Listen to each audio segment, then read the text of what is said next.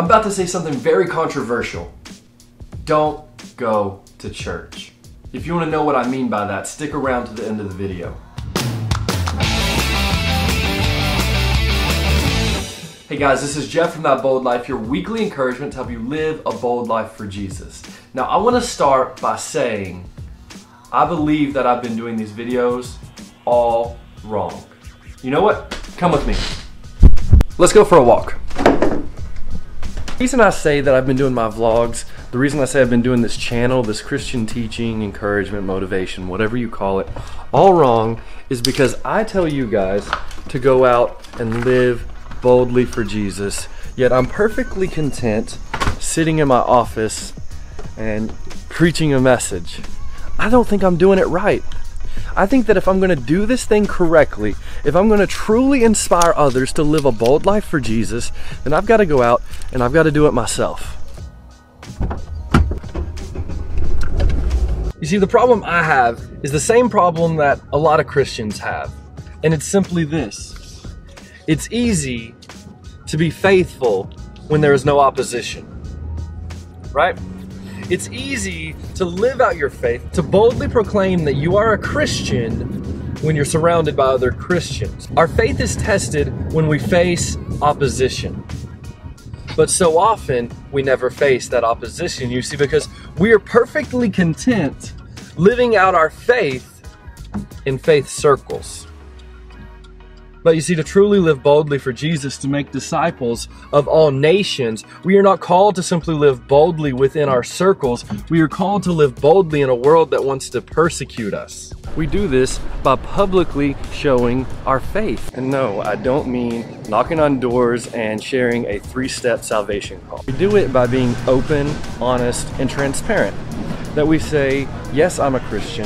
Yes, I love Jesus. No, I'm not perfect. The problem is, so often when we say that we are Christian or that we are Jesus followers, people look down on us because they think that we're judgmental, or they think that we think we are perfect. And so often that's why we don't share our faith, because we don't want to be associated with that kind of mentality. But you see, the problem is that we as Christians then never make the first move because we're afraid we're going to be associated with someone else. So the only people making the first move are the ones making the wrong first moves. But you see, we have to get up and move first. But you see, we have to make that move with love, with transparency, with openness and honestness, and say, once again, that yes, we love Jesus.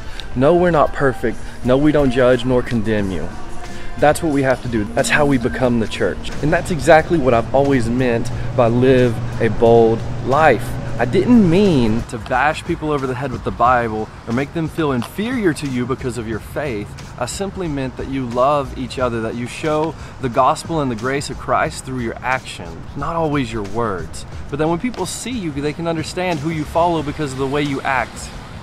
That you're not condemning, but you're loving and you're graceful. That's what it is to live boldly.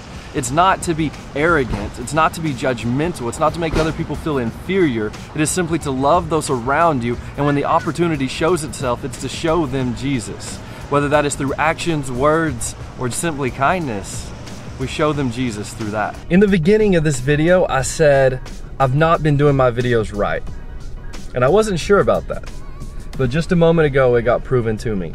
You see, as I was finishing my video, I went ahead and walked through the line at our Walmart and I got a Seattle's Best coffee. Whenever I went through the line, I had my camera in my hand and the girls there simply asked me, what is that fuzzy thing on your camera? The fuzzy thing? This is my windscreen for my mic, which is a legit question.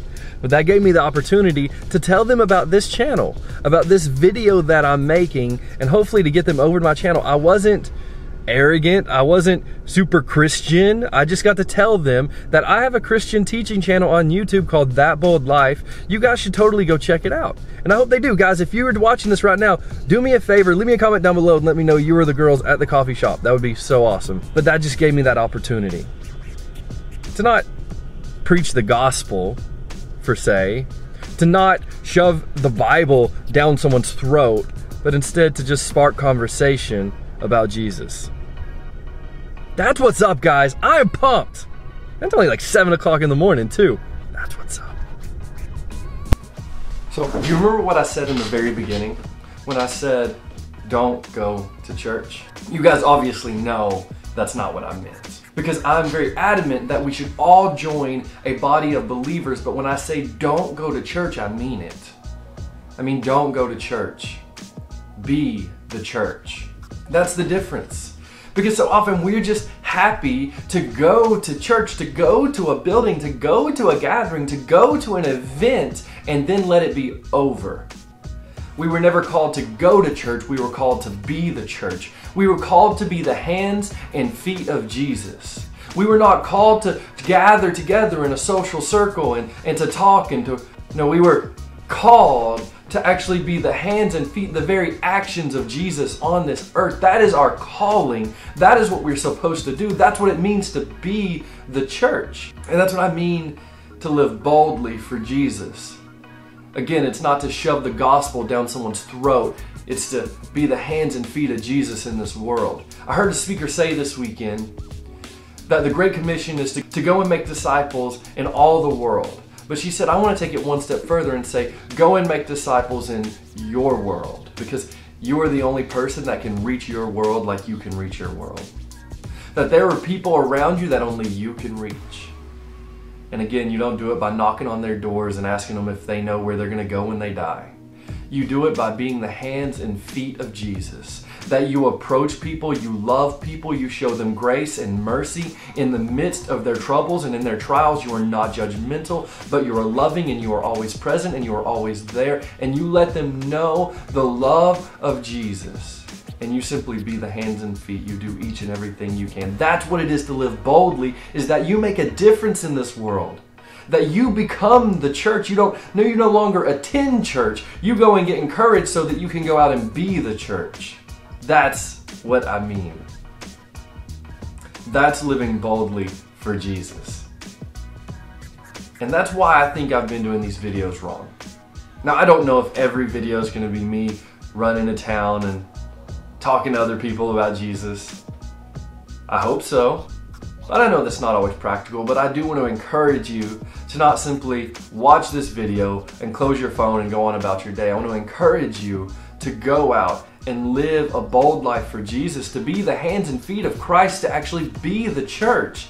It's not enough for Christians to go to church. We've got to become the church, or else the church will become irrelevant. That's tweetable right there. We've got to be the church. We cannot simply attend the church. We got to be the church, or else the church will be irrelevant. Because when we stop making a difference, we stop accomplishing Jesus' purpose. And when we no longer accomplish the purpose of Christ, then what is our purpose at all? I just want to leave you guys with that. This is not meant to be bashing by any means. I want to build you up and encourage you that when you get out and when you live boldly, not necessarily when you tell others about Jesus every chance you get, but when you just simply go out and show love to the world, they'll ask. They'll be intrigued. And then you'll have your opportunity and they'll be more willing to listen because they've already seen that you care. So go out today. Live a bold life, a loving life, a grace-filled life, and live it boldly for Jesus. I hope you enjoyed this video. If you did, do me a favor, leave a comment down below. Let me know if you enjoyed this format where I kind of did it vlog style. Go ahead and if you haven't already, smash that subscribe button. I release videos like this every single week. Love you guys. Keep living that bold life.